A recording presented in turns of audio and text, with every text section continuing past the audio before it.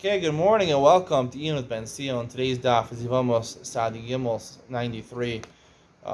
Most of the daf deals with a concept that shouldn't be so foreign to most people. Being makna davar shelo olam, to make a kinyan, to make an agreement where you can't renege on the deal on something that is not yet in the world, not produced. For example, I make a deal to. I do want to get a bespoke suit. That's my next purchase for a suit. I don't want, these ready-to-wear suits, off-the-rack suits, even Brooks Brothers. I want a bespoke suit. Haute couture, I think that's called. High-end fashion, which is usually bespoke suits, bespoke clothing, made to your body, made to... It's part of the Big Day Kahuna. It says, can be doso. You have to make the Big Day Kahuna tailor-made. That's one of the halachas about Big Day Kahuna. It has to be fit the Kohen Gadol and the Kohen exactly. So the Big Day Kahuna have to be bespoke clothing. So I want to wear bespoke clothing also. Maybe I'll get some bespoke shirts also. So when you make a bespoke suit, obviously it's not made yet. They have to make it. So usually, I don't know. I never bought one, so I don't know if you have to pay up front or you just make an agreement and you pay when the suit is ready. I'm not sure. I would imagine people probably pay up front. When you pay up front, can you go back on the deal, right? It's loaded by alone. The suit is not in the world yet. Maybe you'll say the threads are in the world yet, but not the same thing. You weren't buying the threads, you're buying a suit. So can you renege on the deal? Can I say, oh, I don't like the suit anymore, I want my money back, or not give the money if you haven't given the money? Can you do that halakhically? The consensus of the poskim and the Gemara is that you can't make a kinyan on thing that's not in the world. So what does that mean? So when I was in yeshiva, there was two different svaras, main svaras based over here. One was that there's no smichas das. There's a yeshivish word, smichas das. Basically, a person, since the thing is not in the world that he's buying or he's selling, he doesn't have the right intention to sell it, right? I can't. When I made that kinyan already, I made that with a chisaron in my das. I didn't really plan on doing it. I thought I wanted to do it, but I really wasn't sure 100%.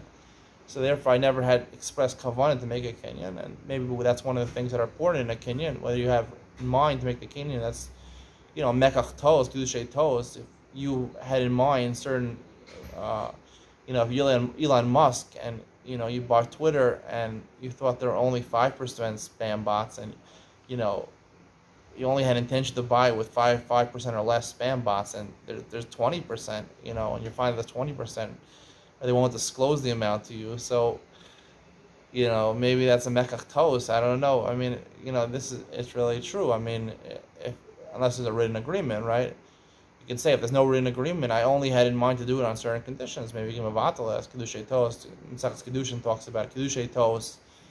You intend to marry a woman, you think she's rich and she's not rich, or you think she's poor and she's not poor.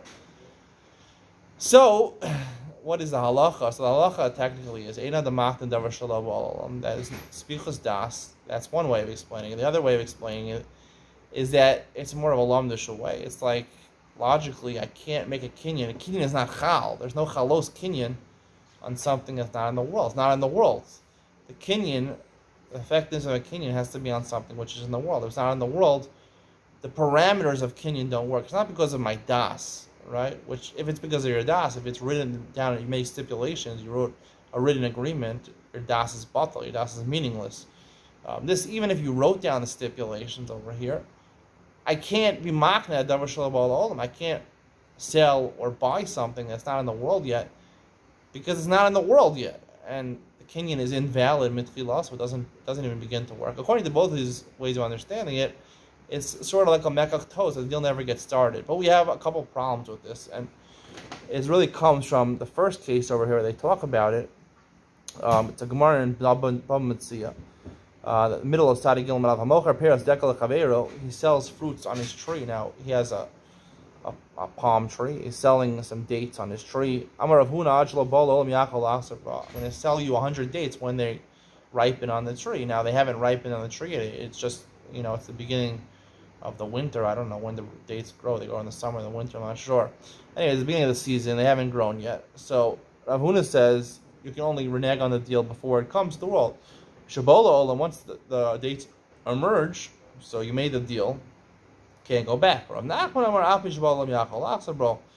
He's a source of this, right? You could be choser, you can renege on the deal, even if they came into the world. Why? Because it ain't the mach never shall olam. Now, this is problematic. Why does he have to be choser, bro? If it's because he didn't have a smichas das, he didn't really have it in mind to do it, and he's claiming a mechatoas, or the kinyan doesn't take effect on something that's not in the world, the parameters of the kinyan don't work on something that's not in the world, so it's batel mikara, the seal never took a place. Why does he have to go back and say, I am choser bo now. I yachol lachsar bo. It sounds like if he doesn't choser bo, he doesn't renege on the deal. It's a valid kinyan. What do you mean? It's not a valid kinyan. Ein adam machtan davar shel bo la'olam. So obviously you see that it does work partially. Meaning, I would say like this: there's two parts to the kinyan. There's a haskama, the original agreement that you make, whether you make it in words or you make it in writing, and then there's the finalization of the kinyan, the gemar kinyan, which if you don't say anything about the gemar kinyan, then it follows the chazaka of the tchilas kinyan. You let the kinyan, the haskam, run its course. When the dates are produced, the deal is finalized. So Rav Nachman is saying that you're right. The tchilas kinyan was done. It was done. We did commit to this agreement. But if I want, I can renege on the deal. Why?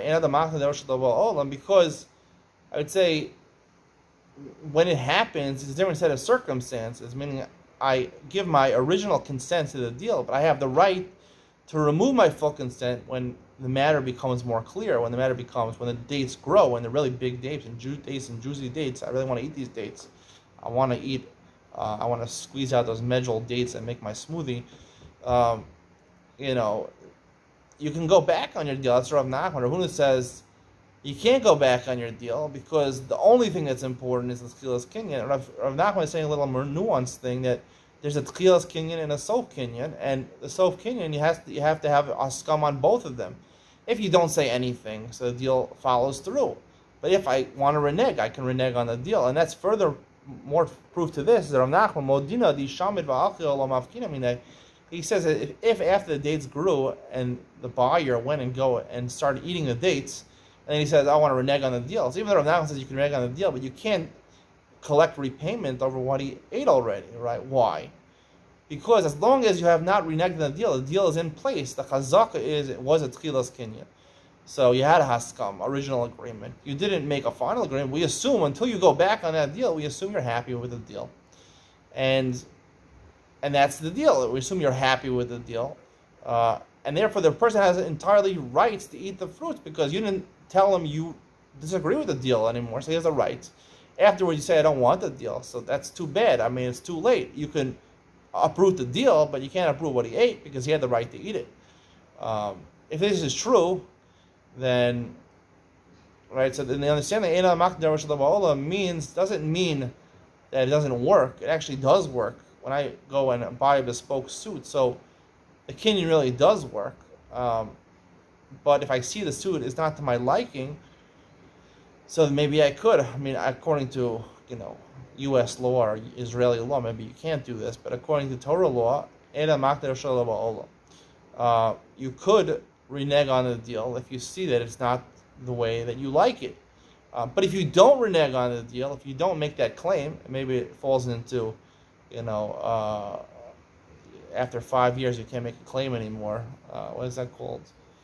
Statutory, the length of stature, I forget what it's called.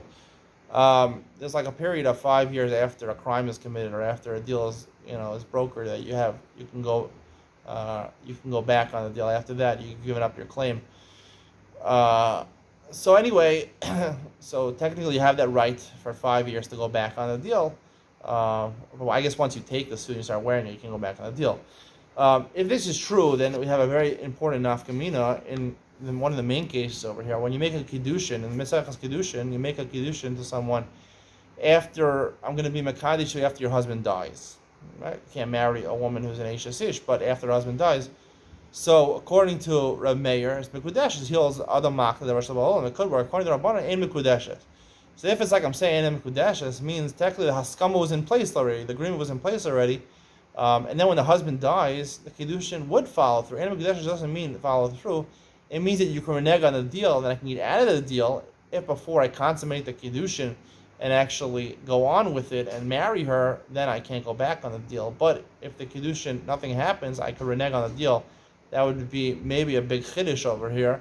If you would assume that Ein Lamach Davar Shel Ba'al Olam means that I can't fully make a Kenyan Davar Shel Ba'al Olam. We don't assume it's Nigmar right away. The original deal is finished. The original deal has started, but it has not been completed until I'm well aware of what happens in the future. And when all the facts are on the table, then I have to agree to it, or at least not disagree, for the Kenyan to reach finalization. I hope you enjoyed today's share. See you tomorrow.